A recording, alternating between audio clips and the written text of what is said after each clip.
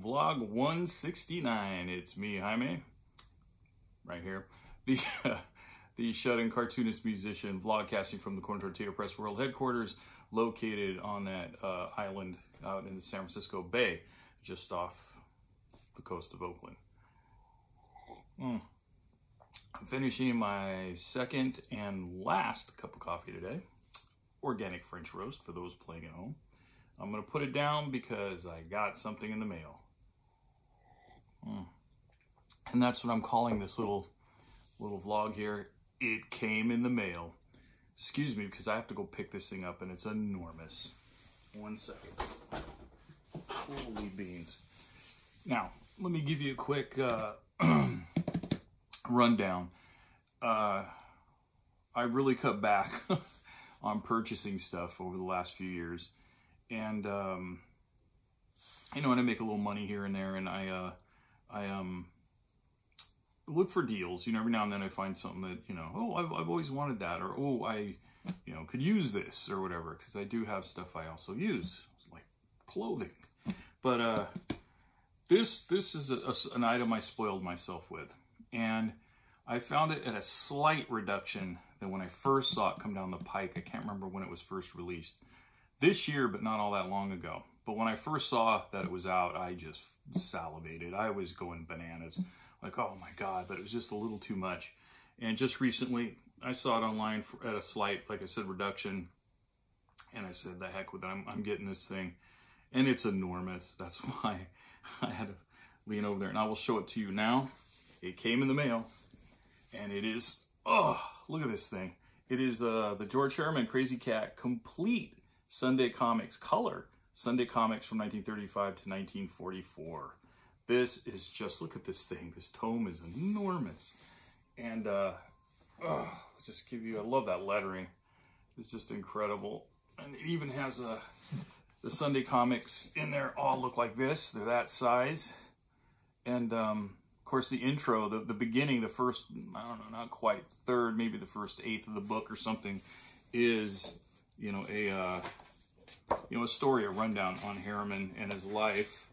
And then I don't want to ruin this, bending it all out of shape, bending me all out of shape. Holy crap, this thing is something else. Like I said, this is what they look like. Can you hear me and can you see that? These are just incredible. His work was just phenomenal.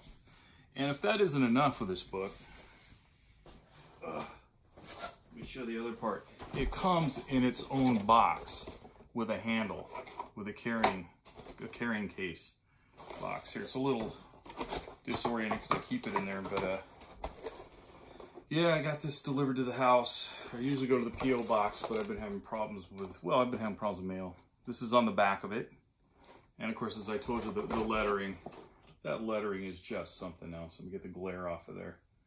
Oh my goodness. And let me set this over here.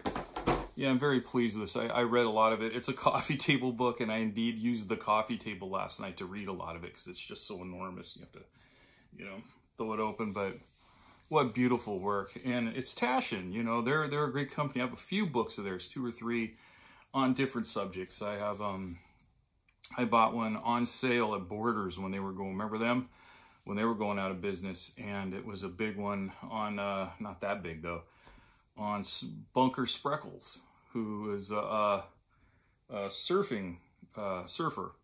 And he actually, Bunker was an interesting dude, but I'm not going to digress and go off into his life. But anyway, Taschen did the book. It was wonderful. I think I have a Mickey Dora one too, another surfer. I think Taschen did one on him. I'm not 100% on that. But anyway, Krazy Kat. I'm fanatical. I have been for probably 40 some years on George Herriman's work. As a kid in the 60s, and I remember seeing this in San Francisco and especially in Sacramento on television. King Features had animation for a while. I don't know if they were from the 50s or the early 60s, but I was seeing them in the mid to late 60s. And it was maybe right into the early 70s. And it was King Features did a Krazy Kat cartoon in animation. Plus they did, I think, God, who did they do? Snuffy Smith and maybe Popeye too. I think it was those 3. And you know, it was kind of, you know, animation, you know, especially looking at it now. But as children, you know, it's cartoons, you're going to watch it.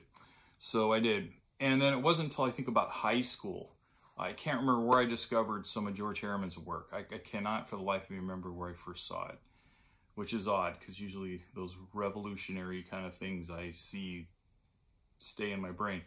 But nonetheless, I fell in love with his work. His art style, I love to this day his landscapes.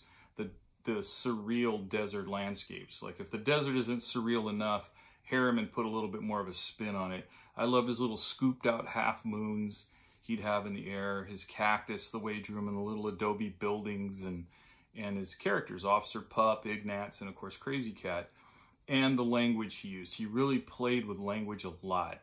And it seemed like the two cartoonists from that time period were Walt Kelly, who did Pogo, a beautifully drawn strip, and he played a lot. It was almost like William Faulkner or somebody was writing his strips, and then of course George Herriman, and they both played with language a lot, but Herriman more so. And actually George Herriman, for those of you that have no idea who I'm talking about, but do read like comics in the newspapers, I can't remember the man's last name, McDonald or whatever. He does the cartoon Mutts, the comic strip Mutts. He's heavily influenced by Herriman. He does his own version of it, but it's anyone who, you don't have to be a cartoonist. You can look at it and go, oh yeah, this guy, he liked George Herriman. He liked Krazy Kat. So there's an example right there. But yeah, having this was just, I'm going to find time today to read some more of it at one point. And I got to finish. I read, I'm not going to mention who yet because I want to bring that on here probably this week. A graphic novel artist friend of mine, cartoonist, did, and she gave me a copy and signed it, which was lovely to do. She didn't have to. So, and I read it when I first got home with it last year, the end of last year, and I put it in the stack of stuff to talk about, and then now I'm rereading it just to refresh my memory. And I'm enjoying rereading it. It's fun. But we'll talk about that probably tomorrow or the next day. Anyway, so here we are, 7 minutes into your life.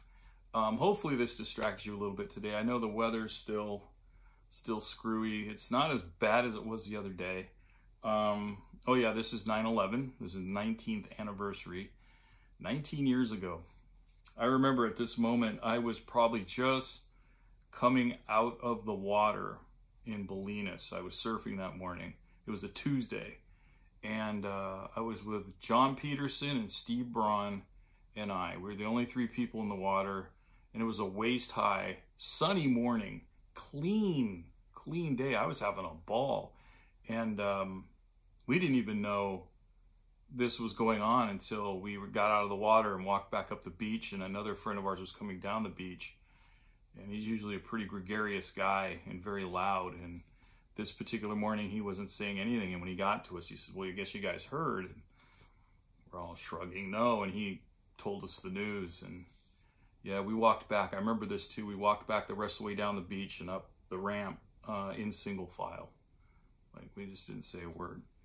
And I remember we drove in John's old Wagoneer, Jeep Wagoneer, the old beater Wagoneer that morning. And we put our boards in the Wagoneer. We were changing.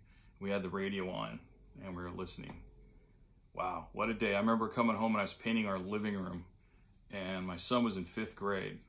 So he stayed home from school that day, and I just mostly painted and watched all the devastation.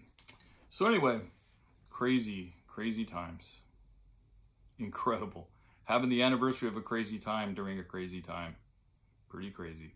All right, now we're geez, I'm sorry guys. Okay, we're 9 minutes in. I apologize for the length. I'm pretty excited about this Krazy Kat. Go online if you don't know who I'm talking about. Look up George Herriman, Herriman, George Herriman. Look at his work. It's really cool, man. It's really awesome stuff. All right, everyone. Thanks for joining me. If you have to go out today, be sure to mask up, keep the hands washed and sanitized. Stay away from people. Better yet, stay indoors, keep yourself and everyone else healthy, and make sure you be kind to yourself and be kind to everyone around you. It's a good thing to do. All right, everyone, don't forget to, subscribe. I'll see you next time. Thanks.